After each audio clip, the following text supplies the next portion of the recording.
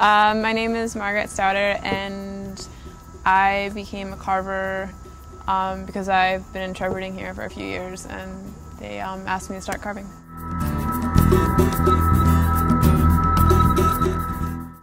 We were working on rats and UFOs and flames and cats.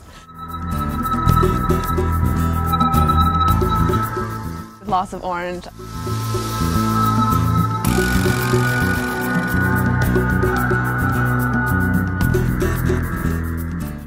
I would blaze carving, I'd be a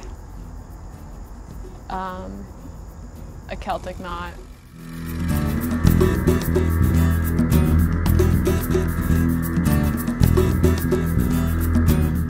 We listen to music when we're carving. We listen to upbeat music. Kiss me through the phone. And some classical. We listen to some classical because, of course, that gets you in a higher state of imaginative being, so that really helps with the intricate parts.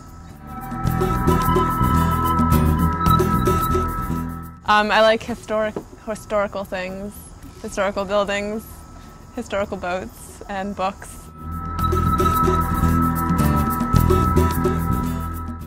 There will be a historical boat. They're going to do a recreation of the half moon in pumpkins.